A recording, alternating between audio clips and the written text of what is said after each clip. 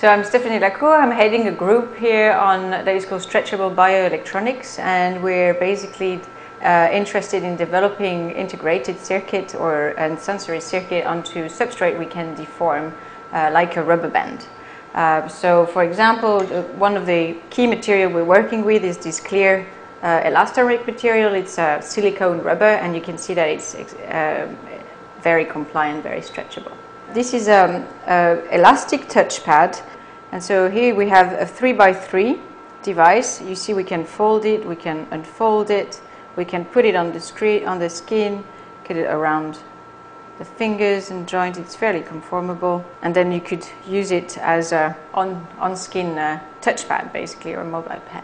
So with the collaboration with Nokia, we've actually investigated a potential application in communication devices and mobile telephones. So we're thinking about devices that you could have transformable shapes. So you could have a mobile phone that can be deployed, that can be worn around the wrist. So there's different form factors that are involved in this, and this will be enabled by the fact that we're using electronic structures that are onto an extremely compliant substrate.